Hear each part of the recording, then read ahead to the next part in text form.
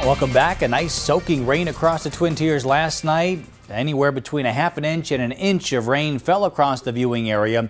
The cold front now off to our south and east, and not much showing up on radar right now. There will be a sprinkle or a brief shower in a few spots this evening, but not enough to cancel your outdoor plans. Similar conditions are expected for our Wednesday as we're dealing with an upper level low pressure system over southern Canada.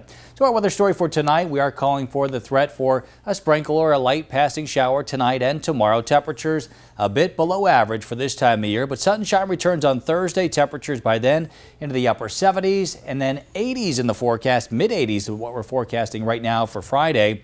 But with the chance for a late day shower or thunderstorm as our next cold front heads our way. Right now in Hornby at 73, 76 in Bath, 78 in the Glen, 75 in Spencer, Towanda at 75 degrees as well, and Wellsboro at 74.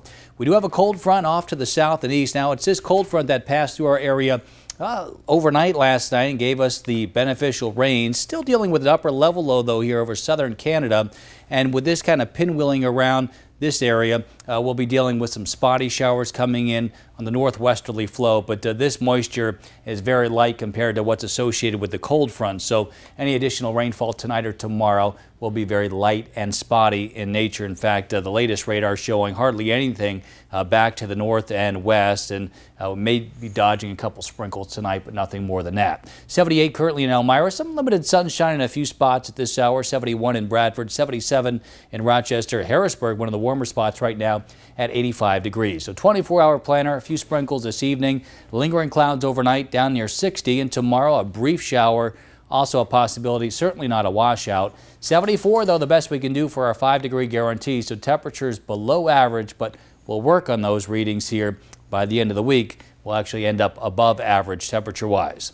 Wednesday at 10 o'clock in the morning, again, a few sprinkles here and there, otherwise variably cloudy skies. We will have some peaks of sunshine, partly cloudy skies for tomorrow night, and then Thursday looking much nicer with high pressure sliding east out of the Ohio Valley. A lot of sunshine, temperatures closer to where we should be for this time of year with highs in the upper 70s, comfortable humidity levels, and then we'll really boost those temperatures up by Friday. Tioga Fair ongoing in Whitneyville, Pennsylvania between Wellsboro and Mansfield. Here's your fair forecast Wednesday and Thursday and Friday. Looking pretty good. Maybe a spotty shower tomorrow. Now the fireworks have been rescheduled to tomorrow evening at dusk in the tractor pull intermission. And then we're looking at dry conditions Thursday and Friday, a late day thunderstorm, but temperatures then into the 80s. For today, we forecast a high of 76. We've topped out at 78. Right around 60 tonight, a few spots in the upper 50s, 74 for tomorrow's 5-degree guarantee. And our first warning 7-day forecast does show a couple thunderstorms Friday and Saturday, but again, it's not going to be a washout and temperatures will be on the warm side. And then check out next week as we go into actually late this weekend and early next week, temperatures well up into the 80s, so above average by then.